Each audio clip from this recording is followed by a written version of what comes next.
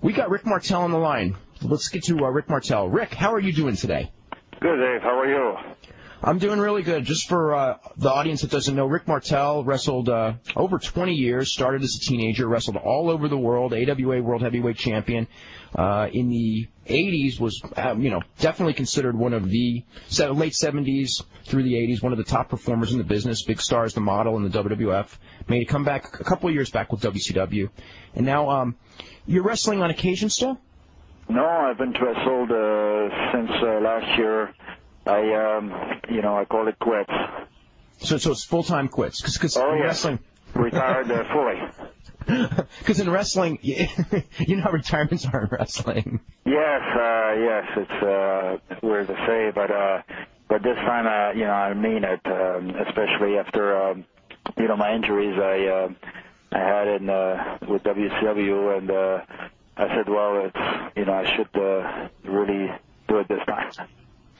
Was there a situation? Was it a match with Stevie Ray where you got hurt, where it was just kind of like because you had been off for a couple of years, you came back in tremendous condition, yes, and I think you hurt your knee, but then you came back and got hurt again. Is that kind of how it went down? Yeah, that was my first match after my injury, and of course I had the injury after a match against Booker T in San Francisco, and so I had 4 months of therapy.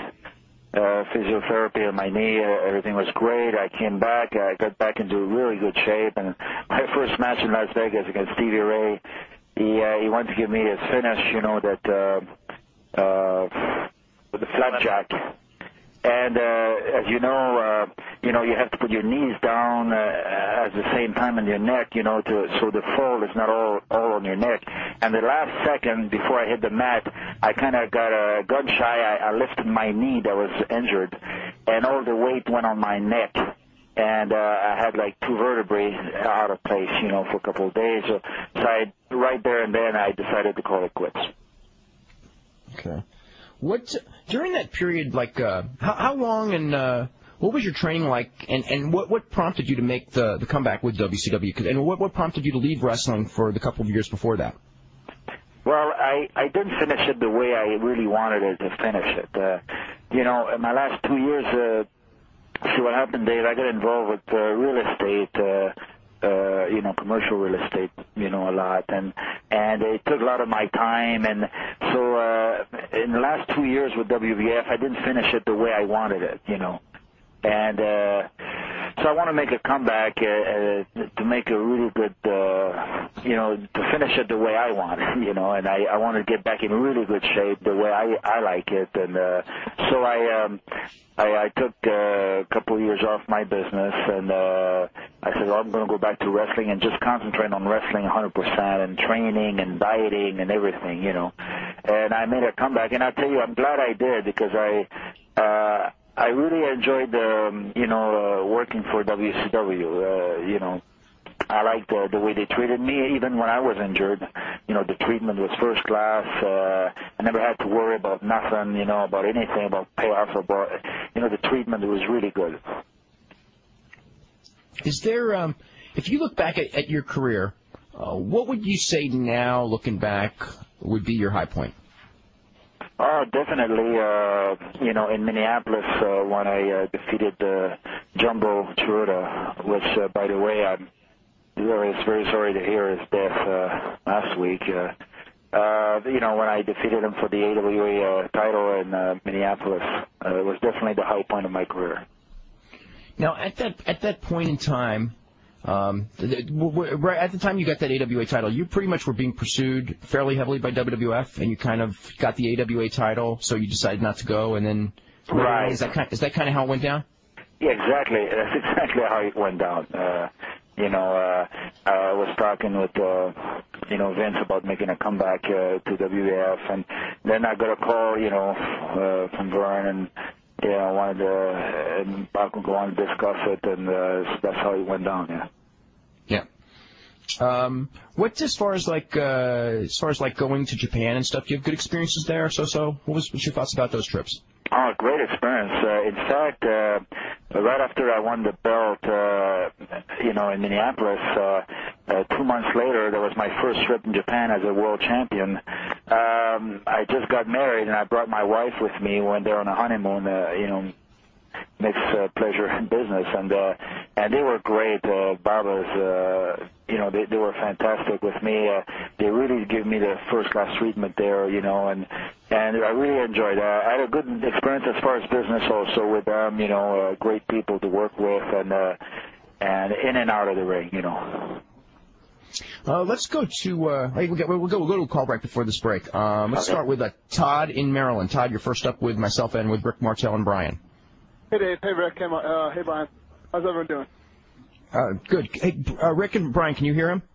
I hardly can hear it. But actually, I was going to address this more to Dave, but, I mean, it's a general question because I sort of wanted to address the racial issue in WCW, the racial discrimination suit, because I wanted to call last week, but I didn't end up getting a chance, and I feel like it's sort of being addressed a little bit off the subject of it because it seems like the discrimination is viewed more in a passive light rather than more in an active light rather than a passive light. And I feel like a lot of the discrimination is sort of inherent in wrestling and in WCW. And a lot of the time it's justified just by the way it is. Russo didn't intend to discriminate against people, or WCW didn't intend to discriminate against people. But I think that the problem still exists, whether it's being, attacked one way or another. I mean, I look at Russo's comment, I want to see Americans, on my American show. And it seems to me sort of parallel to if, some sort of governor were to say, I am going to aim to my white audience because they're the people with the money and they're the most people. It makes sense in a business perspective, but it doesn't necessarily mean that it's right or that it isn't discriminatory.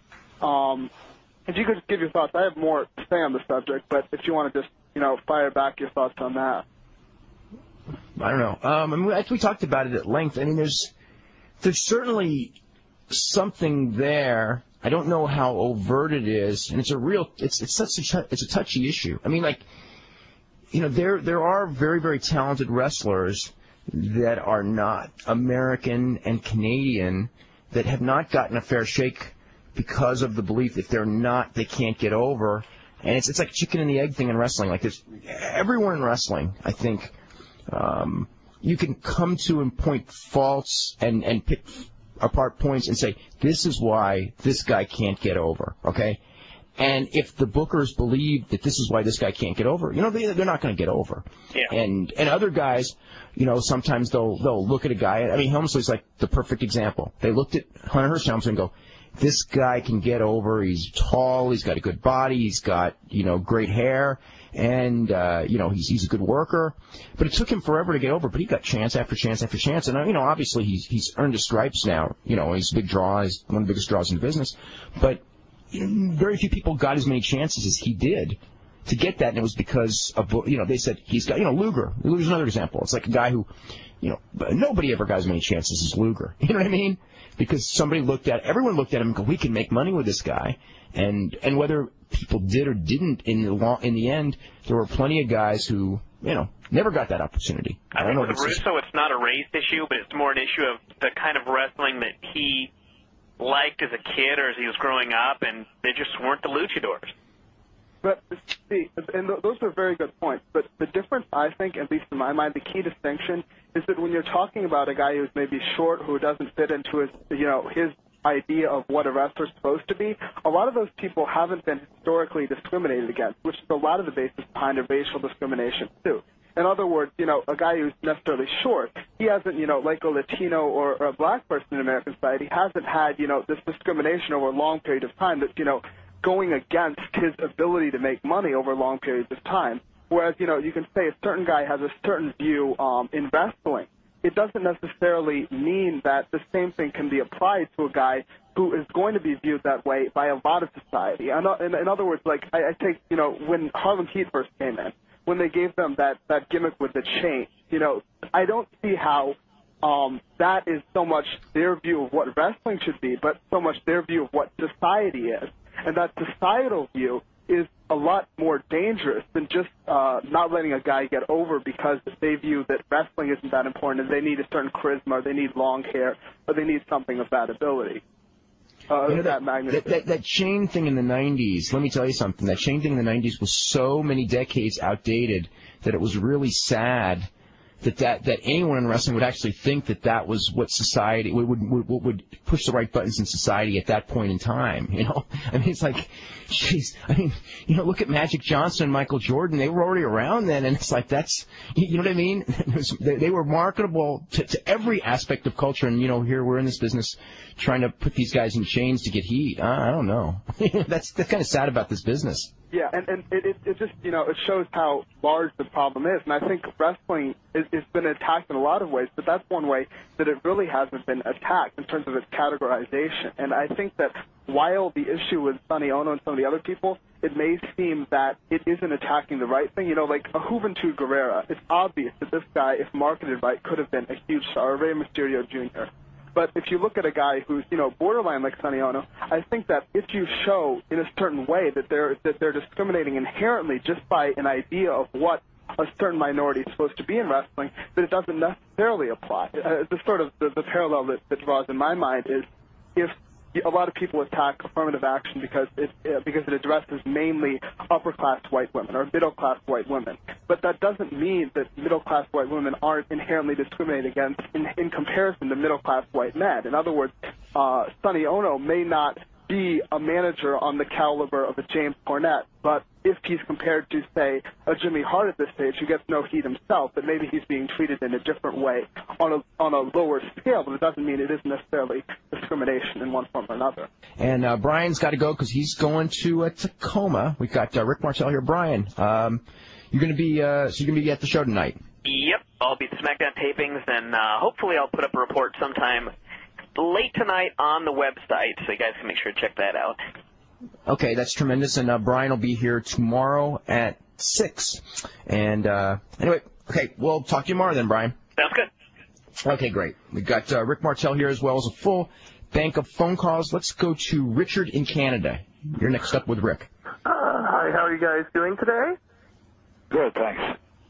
That's good. First off, question for Rick Martel. I was wondering, what's your favorite match of all time in your career, and who is your favorite person to work against? Well, I think there's it's hard because there's several for different reasons. Several guys that I enjoyed working with, for different reasons. First of all, I really, off the top, I really enjoyed, working with Tito. I really enjoyed that, hard. He's a hard worker and always wanted to give it all, and I enjoyed that. I like that. And also Nick Bockwinkel, had some really good matches with him. I really enjoyed it. Stan Hansen, always worked hard, and those are the guys that stick in my mind right now. And as far as my favorite match, I'd have to say it was against Nick Bockwinkel when I wrestled him. Well, there's two matches that stick in my mind, and it's funny, those are 2 one-hour matches. The one in Honolulu, Hawaii in 1978 against Nick Bockwinkel at the Blaisdell Center in Honolulu was one of my favorite matches. And also in 1984 against Ric Flair in Tokyo, really enjoyed that match. Okay, that was going to be a trivia question for later in the show. But that's okay. Sorry. That's okay. No. I was going to ask a question of where the Rick Martel, Ric Flair, AWA, NWA unification match, which went about 40 minutes to a double count, I think. Yeah, right. As I recall, which was a super match. Where that match took place. But anyway, gotta come up with another. Anyway, go ahead, Richard. I'm sorry. Okay. Isn't it funny to see, how in the WWF where they're giving people time to develop, that Chris Benoit's interview last night he's developed more so in a couple months there on interviews than he has than he did in WCW in the time, because his interview last night was pretty darn good. It's, and the same with Edge and Christian, they're starting to cut some wonderful promos now, and I just don't see WCW giving the time for people to develop slowly and improve their interview quality to produce entertaining stuff. They're trying. I mean, if you watch their TV, they're trying to give the young guys, Vampiro and Kidman get a lot of interview time, so they're trying, But the problem is what they're trying is they're just throwing them out there to dry, out there without any backup. I don't think they're getting, Arn Anderson to, take these people aside and tell them, here's how you cut a proper promo. The WWF seems to be backing these guys up, waiting until they're perfectly developed to get on the mic so they don't make a fool out of themselves. Well, they give them, they seem to give them a lot more structure. I don't know, Rick, what would you, because you work for both companies, I mean, how would you compare as far as, like, that aspect of preparedness and stuff? Of course, with different eras and everything than now, but still, like, working for WWF, working for WCW in that regard. Without any doubt, I believe WWF, as far as developing talent, Vince, you got to give that to him. He knows how to get the maximum out of each guy, and make things happen. He has a flair for this. He has an act for that. He knows how, and they spend more time also on that aspect, on taking a character, making it better, and how to make things happen for that character, as opposed where WCW, they kind of don't, they're so busy with other stuff that they don't really pay attention to that very, very, very important aspect. Anything else, Richard? No, that's enough. Have a good evening, and hope Bryan enjoys SmackDown tonight. Yeah, I hope so too. Let's go to John in Chicago. John, you're next up with Rick Martel. Hey, hello. I loved you when you were with the Can-Am Express, Can-Am Connection. Yes. And also the Strike Force was actually my favorite tag team. Oh, thank you. I wanted to ask you, if I remember correctly, one of your last matches was against Booker T, right? My last match was against Stevie Ray. Stevie Ray, but right. But didn't you also you were fighting with Booker T for the TV title? Right. That was it's funny. My last two matches ever in professional wrestling was against Booker T, and then my last one was against Stevie Ray. Right. I was wondering what is your opinion of Booker T, because he's a guy that it always seems. He has the moves. I feel he has that personality. Maybe he doesn't have the interview skills as yet, but he could be one of the top superstars in this business. But for one reason or another, WCW doesn't seem to recognize that or put him in a correct situation where he can blossom. Yeah, well, you got to admit that WCW, I was there anyway. Last few months, I don't know what's happening there, but while I was there, I know, they give, Booker T a decent push. They put the strap on him for a long time, and I agree with you that Booker T has got tremendous potential. He looks great. He's got some great moves, and all he needs is a decent push, like you say. Right. It just seems like for me, it was like there comes a point where a certain wrestler will not, at WCW, like a Chris Jericho, like a Booker T, they'll hit a glass ceiling. Either because of their size or their skills or something, Yeah, it comes back to what I was saying earlier about making things happen for each guy or, the character, where WWF, they just have the recipe, they just know how to make things happen for some reason, where WCW has a hard time doing that. Right.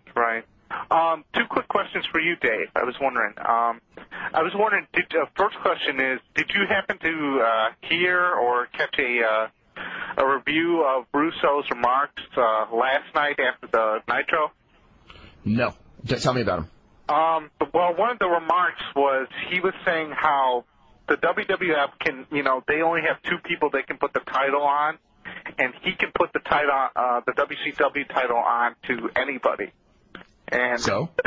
I was just wondering, does that mean like the garbage man in the street, if they're going to put it on Arquette and everybody. And it just seems like he's just not, it doesn't matter if you can put the title on like 20 different people. It matters if the title is worth something, if that person you're putting it on is a good torchbearer. Exactly. You could put the title on anyone, but it's got to be effective. Unfortunately, with WCW, and everyone knows this, is that the only guy the title is effective on, and I don't know why. I mean, I sort of know why it isn't, because he's got the experience, but it's the wrong guy now. But it's the most effective guy is Flair. Yeah. Whenever Flair has it, it actually somehow or other seems to mean something. I don't know if it's the way he carries himself on TV, but I mean, the reality is Rick's 51 years old and he shouldn't be the focal point of the company, but he is the best one in that spot. And they totally destroyed Jeff Jarrett now because he's just now a total gimmick wrestler. It does not seem. I mean, whenever he's battling for that title, there's always something goofy that's going to happen that that he's going to win it by that. The blood falling from the ceiling, David Arquette, turning on DDP. He's not winning. He's not doing anything, on his own, almost. Well, that's just the way that heel is booked in this day and age. I mean, I think that's. You can't blame that on him, but I mean the thing is I don't know. It's like I don't see the logic in so much of what Russo's been saying, because it's like if just as an example, if we go into the mid 1970s, it doesn't even matter the era, any era, there probably have been times, even the mid 1980s. Okay, realistically, Hulk Hogan held that title for years and years and years and years and years, and probably, with the exception of Savage, I mean, there were maybe 2 or 3 guys who probably could have held it at that level. Right. But when you got one, you don't need to go to those other ones. And he could have taken the title off of Hogan in the 80s every other week. And I mean, it's not like it would have killed the company, but it probably would have made the title mean a whole lot less if they were changing it every week rather than, changing it when every title change is something that people remember, 10 years from now. I mean, let's face it, every wrestling fan who was a fan in the 80s probably remembers, Hogan beat the Iron Sheik, and then, where he lost it with the match with Andre the Giant, and then the Savage got it, and all that lineage.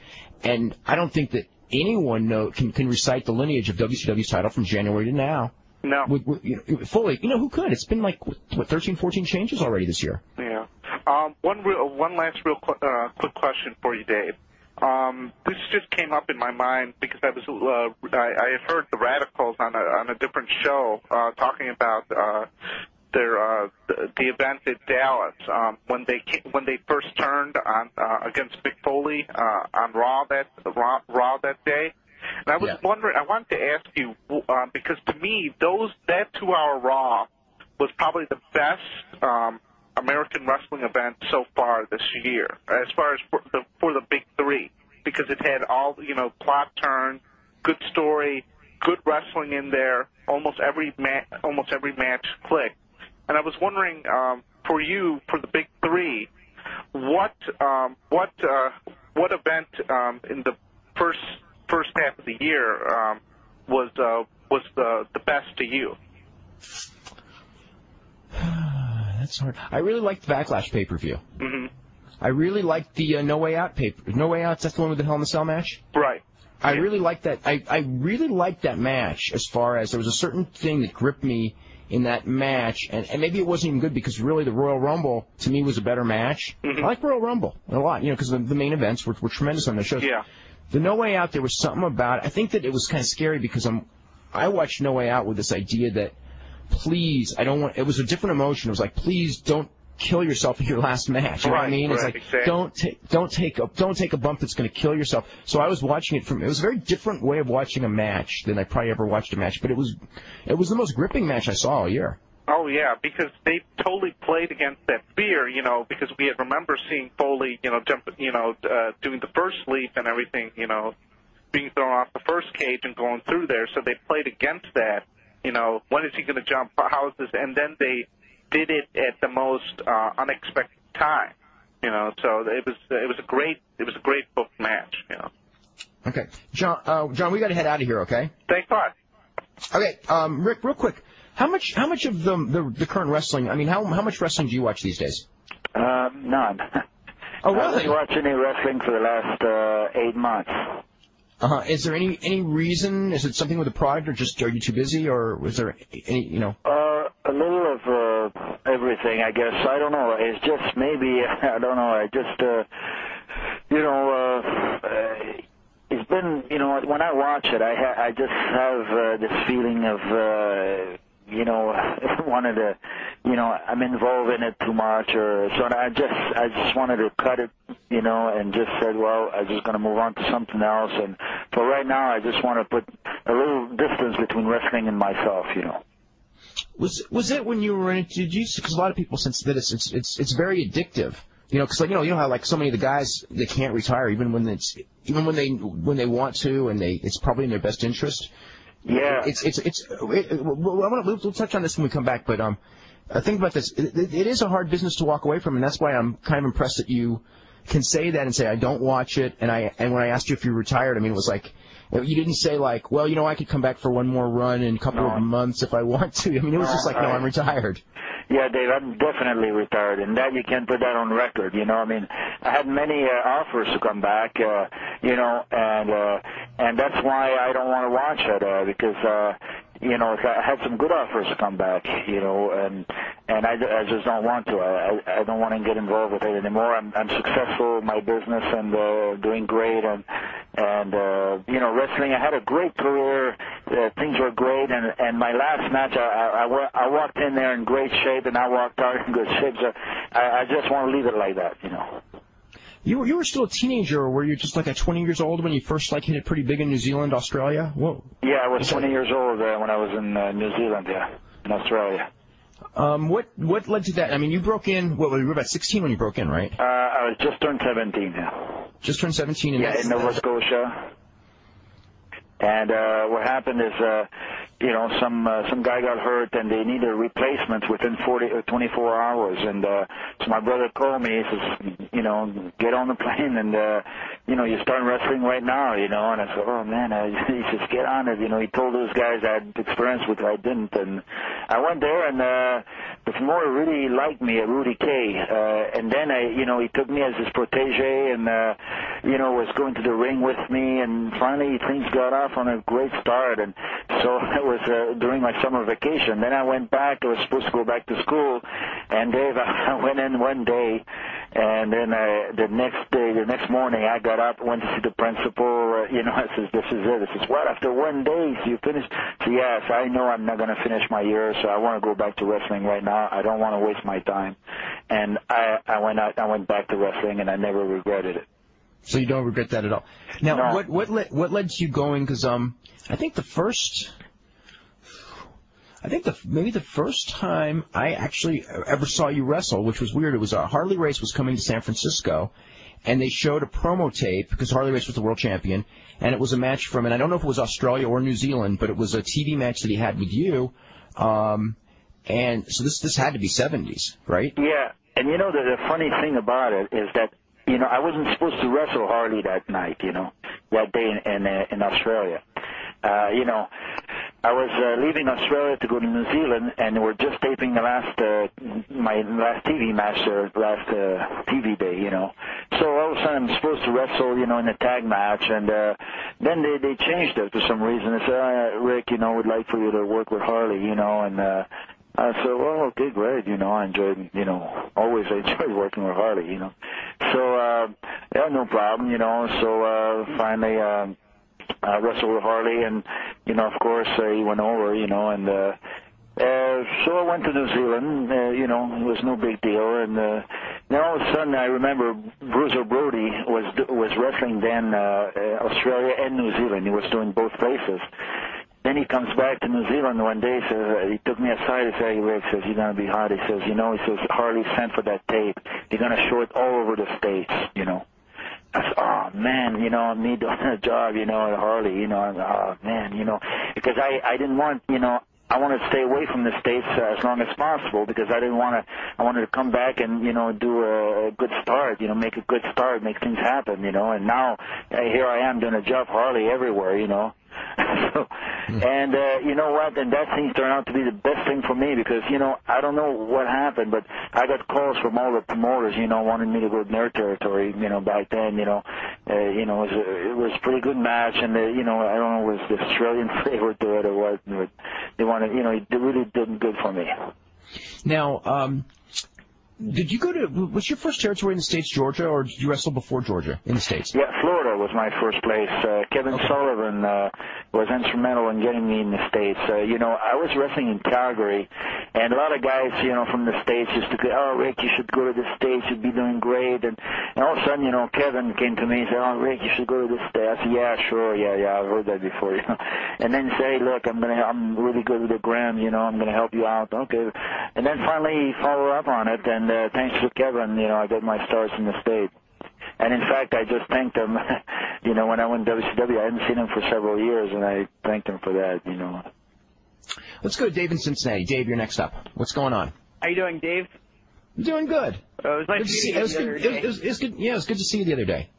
Actually, I was also going to point out Jeff Jarrett is going to be breaking some records. He may be beating. Yeah, I'm sure he will at this rate. Yeah, 2 records actually. 15-time world champion record, and absolutely. And he may be beating Lex Luger's record for most chances. Yeah. Yeah, I read a recap. Vince Russo's comment was that you can put the WCW title on Ric Flair, Jeff Jarrett, Scott Steiner, Goldberg, but the only people you can put the WWF title on is The Rock and Triple H. And he said you can't put it on Jericho or Kurt Angle. But my response to that is if Chris Jericho were to ever walk into or ever to appear on a WCW Nitro, he'd probably get the biggest pop of the night. Oh, now? Absolutely.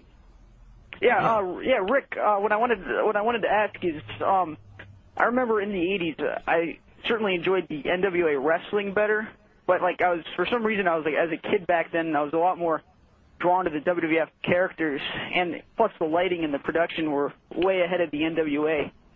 But I remember reading some interview a few years ago. You said that that breakup with Strikeforce was a shoot. You said that you walked out, that you purposely walked out on Tito Santana at WrestleMania 5. What was that about? Well, see, I was babyface, and I wanted to switch heel, and Vince and Pat Patterson didn't agree with me, nobody did, nobody said, oh, no, you're not going to be, a heel, and, people like you too much, and you don't have the face for it, you don't have the attitude, and, and me, I knew I could, and I knew I wanted it, and they didn't, and so I quit, I quit for Vince. I said, well, if you don't want if you want to do it with me, then I'm going to do it elsewhere, and I walked out. So, they said, finally, I worked out at TV in Tampa, and finally he called me back and said, look, Rick, come back, we'll discuss about we'll talk about it, and, nobody believed I could make it heel, so that's how it happened. That's how we made it happen. Yeah, I remember, I was a huge fan at the time. I remember I was a big Strikeforce fan. I was just so mad that when they broke up. I also remember, didn't you go 60 minutes at a Royal Rumble? It was 54 minutes or 56, I can't remember, around that, in Miami, yeah.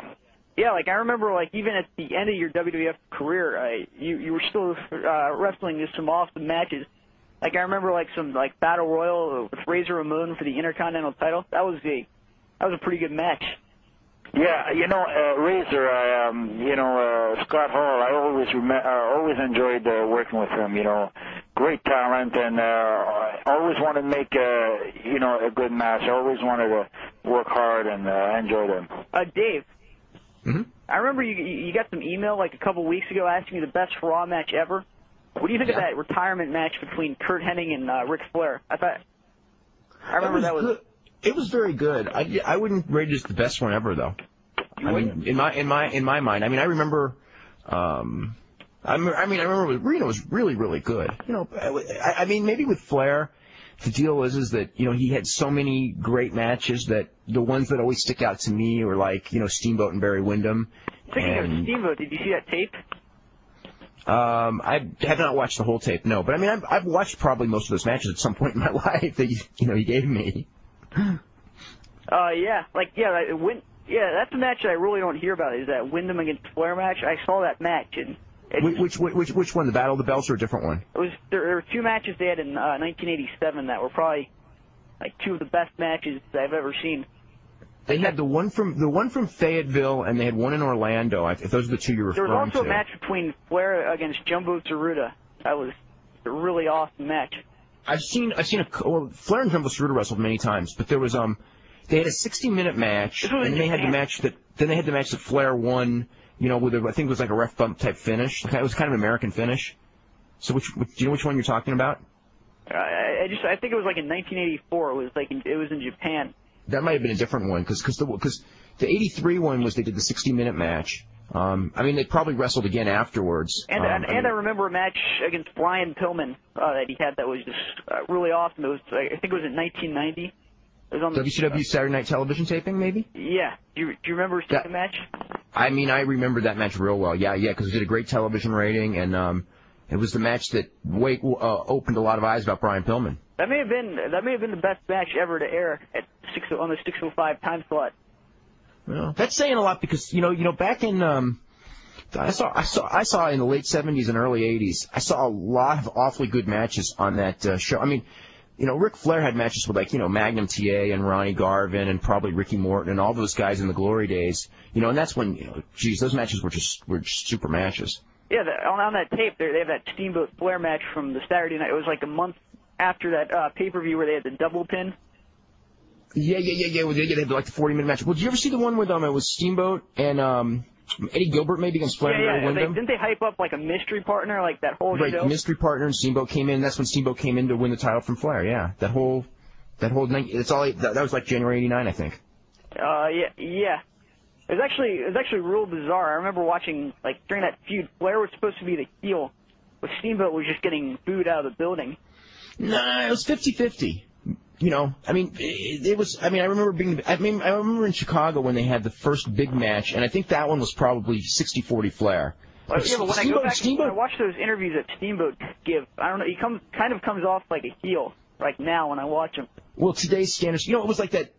The trends were changing. Rick Martel's very similar to Rick Steamboat. Kind of good-looking, good physique, good athletic thing. Rick Martel ever wrestles? Rick, did you ever wrestle Steamboat? Did you ever wrestle Steamboat? Oh, yeah. Did he say? Has he? No, he never did. That'd be a pretty good match. It would have been a really good match. Yeah, Yeah. I would have enjoyed Flair. It was I think it was in 1984. It was like an AWA versus NWA title match. What, the Flair Rick Martel match from Tokyo? Yeah. Yeah, we were just talking about that match earlier. Yeah. Yeah, that was a super match too. What about the Bob Backlund versus Ric Flair match? I think that was in 1982. Yeah, I never saw it, but I heard it wasn't. That great.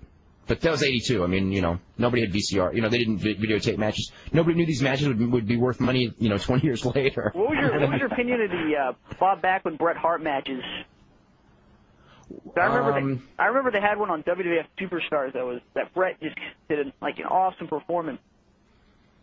Yeah. I mean, I remember the one where they had the chicken wing forever, and then I remember they had I think it was a WrestleMania match years later that was not good. That match was horrible. I'm talking about the one. This is the original match for Backlund turned heel. I just don't remember them. I remember seeing one Bret Hart Bob Backlund match when I thought that it wouldn't be good, and it was great. So that might be the one you're talking about. But yeah, that was a terrific match. Yeah, that. I don't think that angle really didn't draw, but that was one of my favorite angles ever. The good guy goes crazy. Bob Backlund as a heel. It was very entertaining. Yeah. What about Bob Backlund running for president? Oh, that was really entertaining. I mean, I liked when they sent Bob Backlund on spring break. When he was yelling at everyone for being in the sun and all the teenagers on spring break. I mean, I just thought that stuff was just hilarious. Well, hey, where's Hakushi? Because whenever I watch some of his matches, they're pretty awesome. He's wrestling for Michinoku Pro as Jinsei Shinzaki. Regular. Yeah, I was watching some of his matches against the 1-2-3 Kid. He had good matches with Bret Hart. He had a great match on Raw with Bret Hart. That was one of the better Raw matches too. Did they wrestle at an In Your House also? Believe so. I'm sure they did because they had like kind of a program. Because remember he did the moonsault off the. Remember that period where they totally pushed Diesel and they made Bret Hart a mid-carder? Yeah, I think that's when that was. Yeah. The influence of the clique. Yeah. Anyway, Dave, we've got to get running. Okay. Okay. Okay, we'll talk to you later. All right. All right. Let's head to San Francisco and Matt. Matt, you're up with Rick Martel. Hey, guys. How's it going? Good, thanks. Good. I used to have some fond memories, and I'm pretty sure you do too, Dave, of 84 San Francisco AWA days with Martel holding the title. I remember a couple of Martel, Nick Bockwinkel matches in San Francisco, maybe Oakland. I don't remember. I remember one at the Cow Palace very, very distinctly because I think that the ring collapsed either before. It wasn't in his match. It was the match before or after when I think Mass Superstar and Greg Gagne and some other guys were in the ring. But I just remember that Bockwinkel and Rick had wrestled. I think it was like 35, 40 minutes. It was a long, long match at the. I know it was the Cow Palace because I'm starting to remember it now.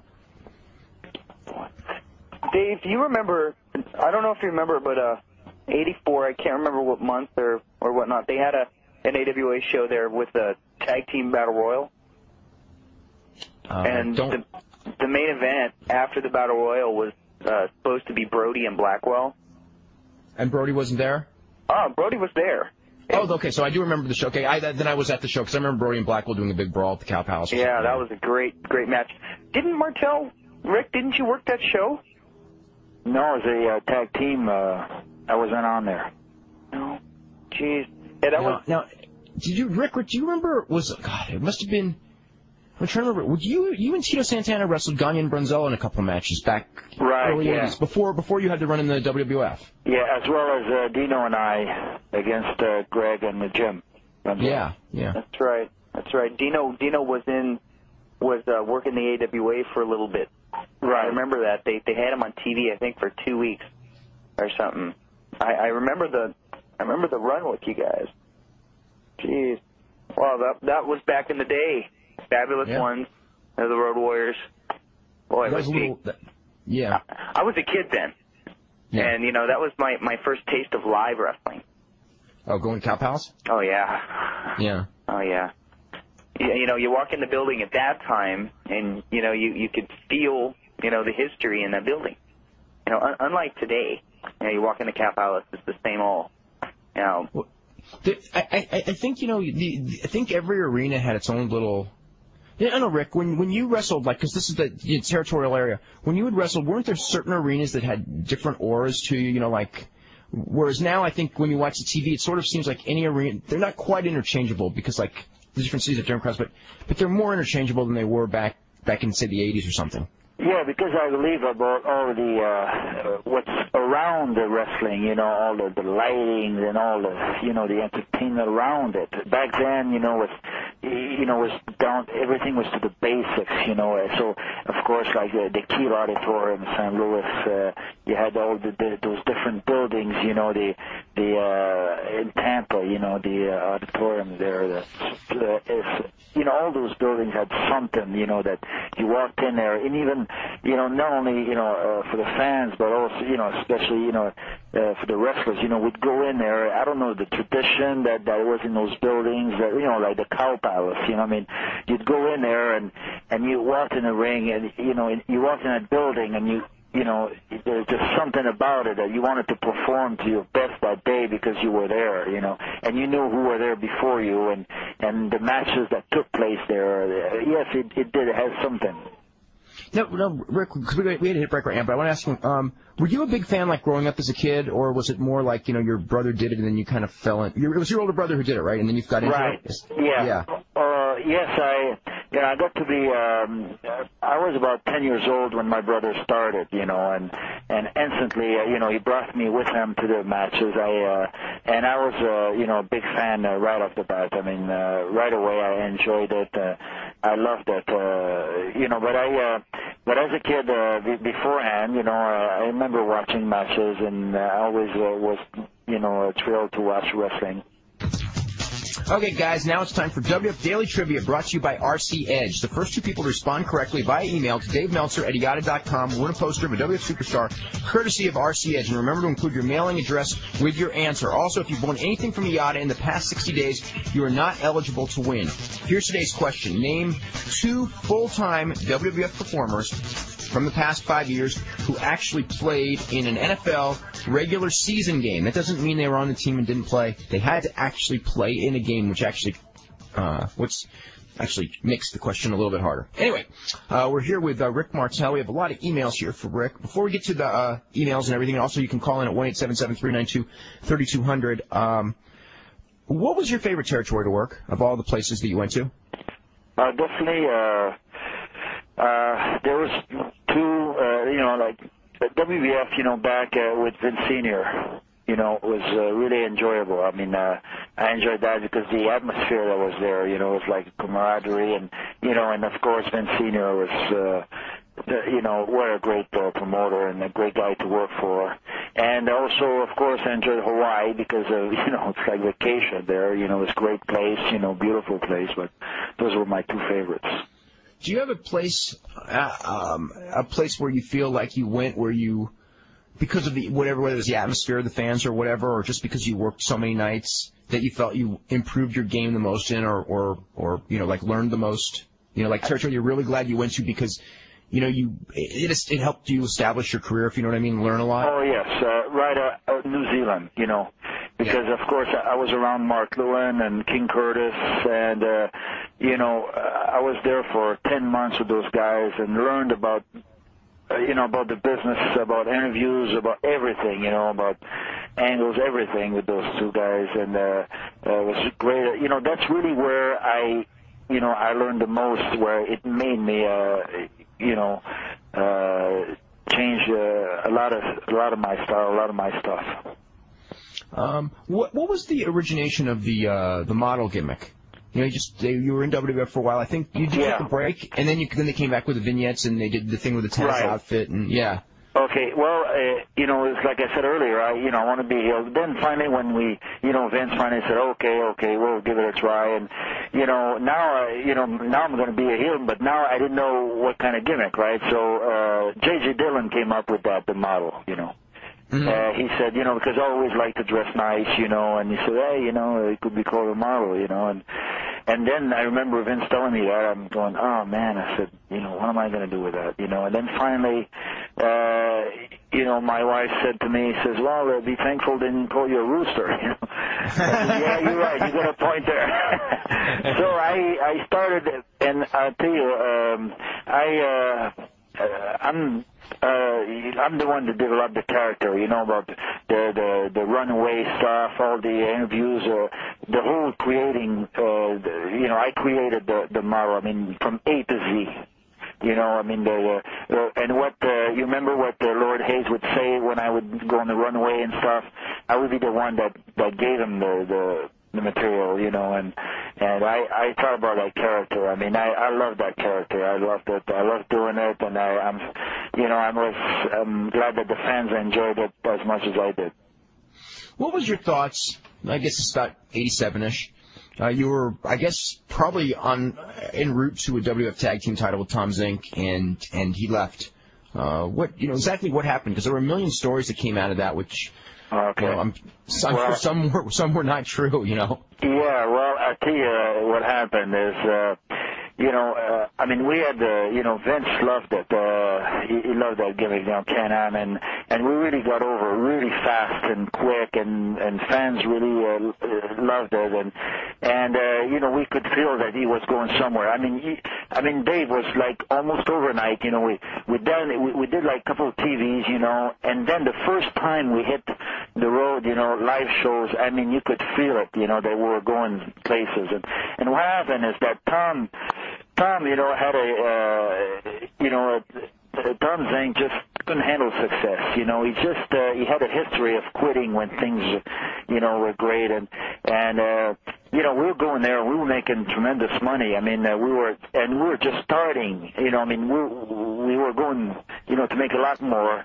And all of a sudden, his attitude started to get a big head, and I'm the one, like, after the matches, I was the one giving him pep talks, where he could have been the other way around. I'm the veteran. He should be the one excited and say, oh, Red is great, we're doing fantastic, and look where we're going. And it was the other way around, and he started getting a big head. And also, I remember they had a memo saying that we couldn't wear jeans, in WWF, in '87. And all of a sudden, I remember one day, we showed up at the match at the building with jeans, and he's putting our team, so I went to him and said, look, what are you doing this for? Oh, man, then with those rules, he started, instead of being thankful for the big break he had, because he was making 50, a year before that, he was making $50 a night in Portland, Oregon. Now he's making thousands of dollars a week, and I'm saying, oh, what an ungrateful. And I remember we had an argument, that night. I'm saying, look, I know what's wrong. What's wrong is your attitude, I says, I don't know who you think you're becoming or, who you think you are, I says, here we are, we have the biggest break, that people can hope for, and you think you're God's answer to wrestling, So, the next morning, I got up. We were supposed to go to interviews. There was a little piece of paper with the keys of the rental car saying, Rick, thanks for the break, but, it's finished, and that was it.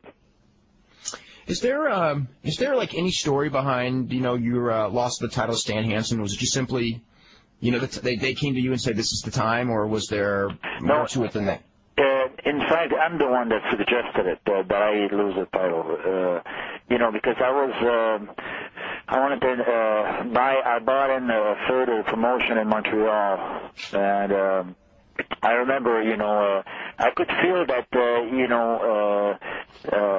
I wasn't, Vern, the way he would say, see things and the way I would see things when we didn't agree much. And so finally I could feel it was coming on, I says, well, before it does, I suggested Stan, because I'd wrestled Stan many times. In fact, we wrestled together. We started almost in Texas. We had some really good matches, Stan and I, in '75, and I, he's a good friend of mine. And I said, well, and Stan being the hot star in Japan, he was right away. Vern thought it was a great idea, Mm-hmm. And we went with it, and as it turned out, Vern wasn't such a good thing for Vern. This is from Oliver Postlewaite from Ottawa, who says, I grew up watching Rick in international wrestling, and I used to see him live at the Robert Guertin Arena in Hull. I have so many memories from that time, but the strongest is an angle that you did where you smashed a beer bottle over your head and bled like crazy. I think it was in a feud with Steve Strong. And he goes, do you remember this, and what were your thoughts about international wrestling during that period of time? Yes, I remember that night very well, the bottle and everything, and it had a great impact, people couldn't believe I did it. I've seen the Beast done at Rudy Kay's brother, I've seen him do that in Hawaii. In fact, I was in a cage match against him in Hawaii, and for that interview, he did it, with the beer bottle and the blood, and I'm going, wow, this is great, And I remember being in that match against Steve Strong, and Steve Strong was such a strong character, and I mean, and I needed to put some spice into it and make, really like things were going to happen in that cage match. I said, well, let's go ahead with that beer bottle. I'm going to do it. And people went, you're crazy, are you nuts or what? And I did it, and, we put it in slow motion on TV and it looked fantastic, Now, did you ever do that in Portland? Because I seem to remember, I don't know if it was you. Roddy Piper did it in Portland. Okay, and you were Roddy Piper's tag team partner then, right? Right, and I remember the night before Roddy did it on Saturday, because he was with me in Hawaii when we both saw it at the same time when the Beast did it. And I remember him and I, the night before, we're at the outside our motel, our motel room, and we both in front of our yard, with a beer bottle in each hand, we said, well, we got to try this, and we both did it that night, of course, with a couple of beers inside. And then the next night, Roddy did it on Portland TV. Let's go to James in New Jersey. James, you're up with Rick Martel. Is this Rick Martel? Yes. Oh, sorry, I just tuned in late. At least there's one person out here worth respecting. Now, I have a question. Dave Meltzer, how long did it take to wipe the brown off your nose at the last Thursday at the Tillman show? Because you were you're such a brown nose of his WWF marks. That's really intelligent. See you later. Oh, God. Let's see. Where were we? This is from Scott in Maine, who was asking, how would you compare working to the AWA and working in the WWF in the 80s? Oh, wait, before I get to that, as far as the international wrestling goes, you said that you were like a one-third owner at one point. What happened there? Like, did you get out and then go to WWF or? Yes, exactly. You see, we were doing great. We had some really good crowds, and business was great. But we getting pressured by the television because Vince by then was kind of taking over wrestling, as you know, with sending his tapes free, and with better quality than our tapes, of course. And so the TV station manager, were pressuring us every week. Well, you got to invest more in your television, and look at these guys, and we could have his tape for free, and look at you guys. And so I could see what was coming on. So I said, well, before the ship started to sink, I'm gonna head out here, So I went and had a secret meeting with Vince. With nobody knew it. Had a secret meeting with Vince, and then I came up. Vince wanted me as a single, and I came up with the idea with the Can-Am connection. I said, look, I got this kid. He never saw Tom Zink in his life. He didn't even know who he was. Never heard from him. And I said, look, I'm sure it's gonna work. Look, this, how, and this and that, and he said, okay, Rick, I'm gonna take your word for it, and we're gonna go with this idea of yours, and he did, and the idea worked, but it's just the wrong guy. But now, as far as like afterwards, with Santana, you guys worked a lot with Hart Foundation, Demolition, the various teams that were in the WWF at that time. Is there anyone from, in any period in your career where you really didn't like working with them, where it was just sort of like you went into where they were in your territory or something, and it was one of those things where you kind of rolled your eyes and go, oh boy, this was, this won't be a fun night. Yeah. Well, in fact, I'll tell you that when I first went into WWF, back in the days of Vince Sr., I came, from the South, or Georgia and Florida and Texas and, all these places. And I came, from Portland, where he had a great crew, Buddy Rose and, Roddy and them. And then here I am, 25 or something, wanted to get over like, gangbusters in WWF, New York City, the big town, And I go there, and I remember my first night in, I'm working against Baron Sixuna. And, oh, man, Baron didn't want to do anything, and I wanted to jump all over, And so it's hard to get adjusted to that type of thing, And I remember Giant, came to me and said, Rick, don't worry, look, this is how it works here, and, take your time, and, eventually you'll get who you want to work with. And so I was patient, and things paid off. But those were hard nights, for me to go through. When you first went to WWF, it was not, there weren't a lot of really, I'd say, athletic-style wrestlers. Kind of your style was more of a real big, slow guy territory. Right, exactly. That's what I mean. Like a really slow type thing, and not much, spots and stuff, and and then of course, you had Don Morocco was just, with the Intercontinental title, and man, when I could, work with Don, it was great. I really enjoyed that. But other than, and slowly it turned around, things. Do you have like of all the various tag partners that you had over the years? Do you got like a favorite one? Was it Tito or somebody else? Yeah. Well, of course, I really enjoyed with Tony Gurria as much inside as outside. And we're 2 times a tag team title holder, and I enjoyed that. But also, Tito was a great partner. But I'll tell you, of all those things, of all those guys that I, was partnered with, Tony Rich, and we had a great run in Georgia. together.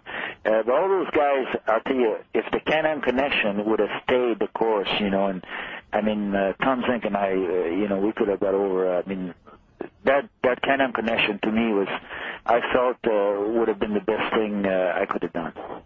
You can buy the Logitech QuickCam Express for just under $50. Check out quickcam.com. But you can win one right here. Now, this is one where you got to call up to give us the answer, and you'll get a webcam. It's not an email one. So anyway, here is the question. It involves Rick Martel. And Rick Martel, just a few minutes ago, had mentioned his tag team with Tony Gurria. When Rick Martel and Tony Gurria were in the WWF, they held the WWF tag team titles a couple of times. Who did they win the championships from? So anyway, you got to have all of the teams they beat to win the titles. And that's our trivia question. So we'll start taking answers to that in just a second. Before we get some callers on that, I want to ask Rick, we got several emails about your match with Jake Roberts in the blindfold match. And were you really blind, and what was it like working out that match? Yeah, well, it wasn't, we could see a little bit, not much. It was hard. In fact, the first night that we tried this, I never had a blindfold match before that. So we had a trial match in West Palm Beach, Florida. And I remember, I put this thing on my head, and it was hard to see. But, of course, Jake was such a great worker, and he had done those matches before, and he led me through it. The things are, really good. It really clicked. Okay. We've got Dave from San Francisco. You're first up, trying to win the cam. Yeah, I got the answer to your question. You probably do. Okay. They won them from the Samoans. They lost them to the Moondogs. Then they won them from the Moondogs. Then they lost them to Fuji and Saito. That's correct. Got it. That's Thanks, it. guys. Okay, got to hang on and give your address. San Francisco. Okay, let's see. We were talking about that blindfold match. Now, I'm trying to remember, did Jake disappear right after that, or did you? Because I seem to remember the blindfold match and somebody disappeared. I did. I did. Okay, that's right. Yeah. Was that like kind of your like if you had given notice and you were going to drop that match and then get out? Was that kind of the correct. idea? Yeah. Okay, what at that point in time, so this is 91? Is that right? 91, yeah. Okay, what was the mentality of, so you would have been, how old, like mid-30s at this point? Yeah, that's correct. I was getting involved with commercial real estate at that time now. I knew wrestling was meant to be. I didn't want to finish up. See, all those years, Dave, I see so many wrestlers, especially back then, where, didn't have another life after wrestling, and they hang on and hang on and hang on, and then they just, I didn't want that to happen to me. I said, I'm going to get ready, and so in 91, right after that match, I got involved in commercial real estate, and I started, in that business, and then I came back a couple of years after, 93. Now, when you left in 91, physically, were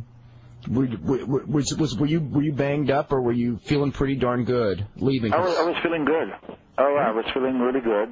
Physically, I was feeling good. It was mentally that, it was hard. Wrestling is hard business, and you have to remember that, I started, I'd been in 91, I already been in wrestling, for 18 years, so I didn't want to do that much longer, I said, so physically, was great, but mentally it was the hardest, Now, when you were in wrestling, as far as the training and things like that, did you train differently than the other guys? Because as years went on, the good physique was not unusual. When you started, I wouldn't say there were wrestlers with good physiques, but you had that very very athletic look. It wasn't like it was like a bodybuilder, but not a huge bodybuilder that didn't have mobility. It was, because you had the quickness and everything to go with it. So it was kind of that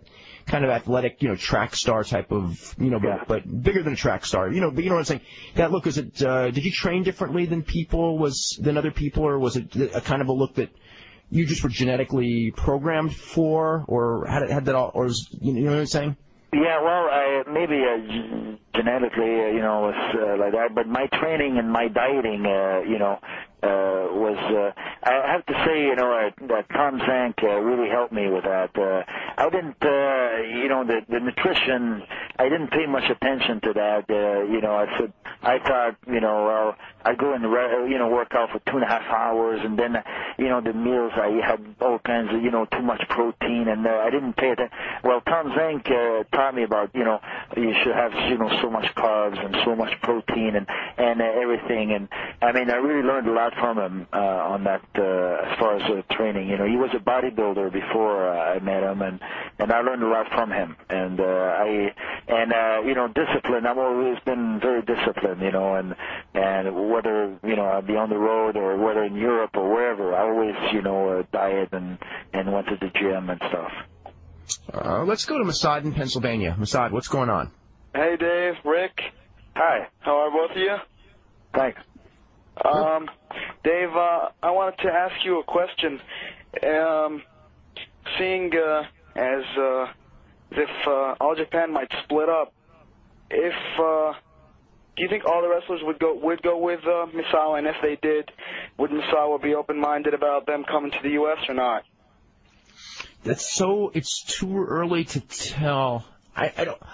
A lot of people thought that was going to happen within the next couple of weeks at the end of this tour, and the impression I get is that because of kind of like what's the word I'm looking for, but respect for Jumbo Tsuruta, that it may not happen so shortly, because now everyone's going like, if we all leave and this company dies, it's like the history of Baba and Tsuruta, kind of dies with the company. So there's somewhat of an aversion that the timing isn't right to make the move.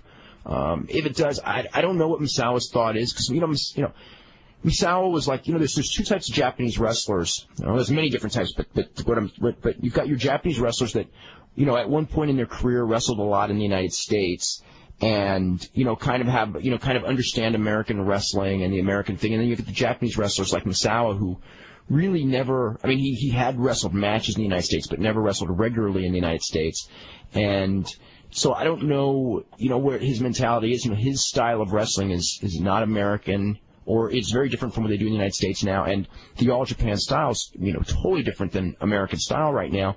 So maybe I don't know if his mentality would just be like, hey, it's not even similar. Whereas like in the 80s, it was different style, but if a guy was great in the United States and went to Japan, they usually could be great there or good there.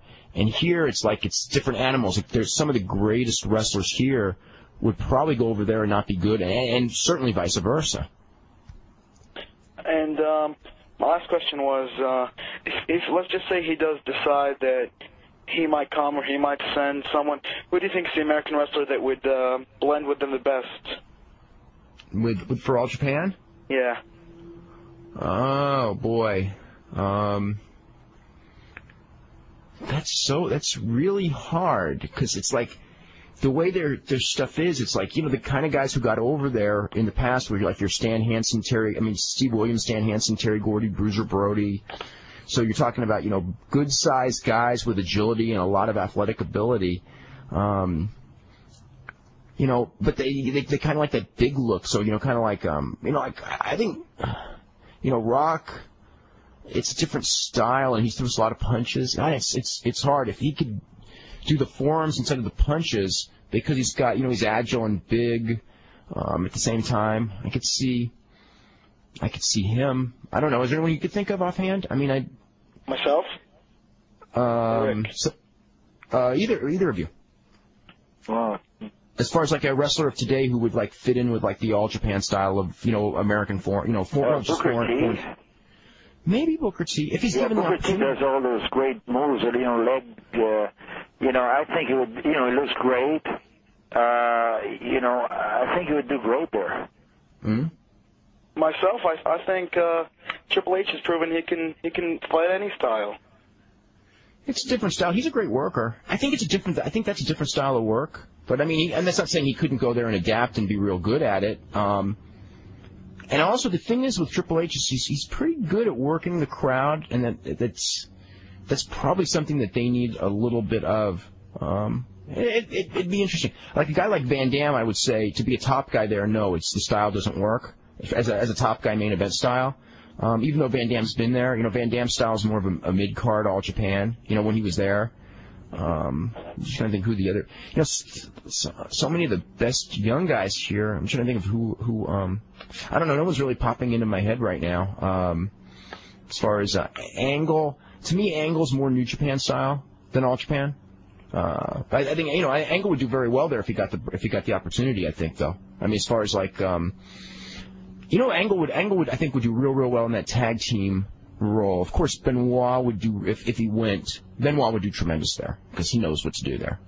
I don't know. He's already been tremendous. What? He's already been tremendous in Japan. Yeah. But it was with New Japan. Benoit's never gone All Japan.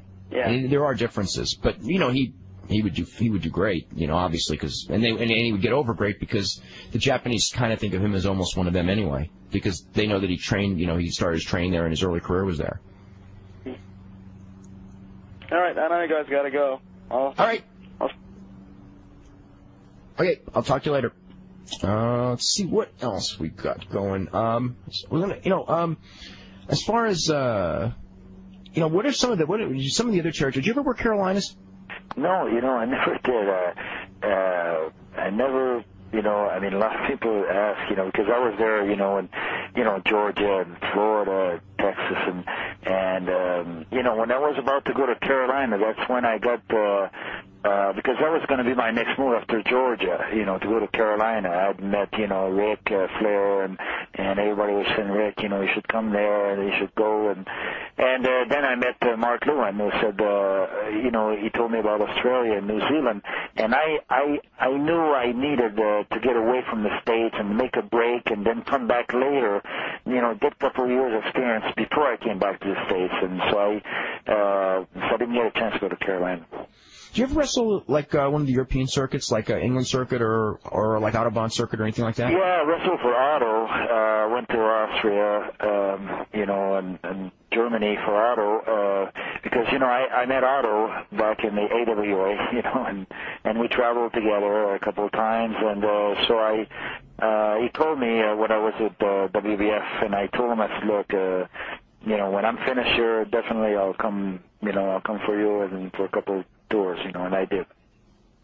Is there any, like a lot of wrestlers, stayed in the States and then, you pretty much went everywhere. Was it just the opportunity called, or did you have, when you started in wrestling, the idea that, one of the perks of wrestling was that you were going to get to travel the world? Yes,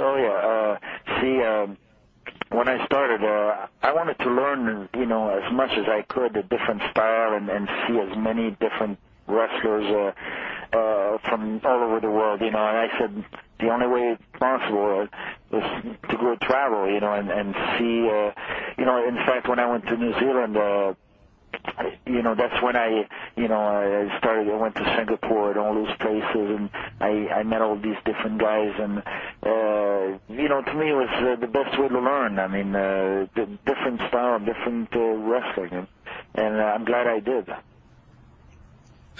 Is there any place that you went that you hated, or said like you went on like one trip to, and just said, man, this part of the world I'm never going back to? Yeah, South America. I went to Caracas, and oh man, it was rough.